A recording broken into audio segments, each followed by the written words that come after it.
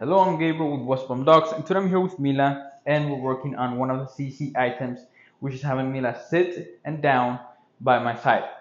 So you can see Mila's not right by my side, she's kind of diagonal towards me. But for now, I'm gonna reset her, and I'm gonna try to keep her to my side as much as possible as I can.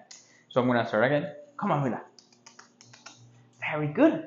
So with my foot, I'm gonna lure Mila. You're too far. Mila, sit. Mila, down. Good girl. Usually for dogs, it's very difficult for them to do the commands that we're asking when they're by our side. They're so used to us being in front that when we change our position, they get confused. Very good. Stay. So I turn towards Mila. Very good. And I reward. So I'm gonna do that one more time. Turn to Mila and reward. And for some dogs, this turn that I'm doing is really tough. So now I'm gonna back away, come back towards Mila. And what I'm doing is getting Mila used to me, to these movements. This is one of the CC items, which Mila will have to pass. Stay.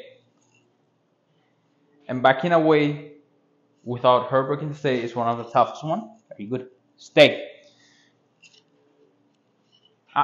Very good. She wanted to move there, but she paused herself, controlled herself, which is good. Stay. Mila. Hey.